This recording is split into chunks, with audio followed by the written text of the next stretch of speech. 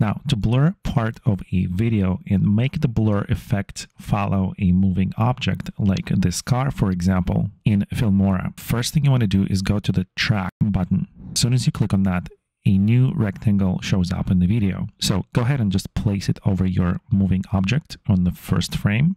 Now, with your video clip selected, click on this button over here that says click to start motion track. Now, Filmora will play your video clip and track your moving object with that box we created earlier. Now, navigate to the effects button over here and either search for mosaic effect, or it might appear as the first effect on the list anyway. So just drag it into your timeline and extend it to the end of your clip. Now, the default blur box is going to appear in the middle of our video.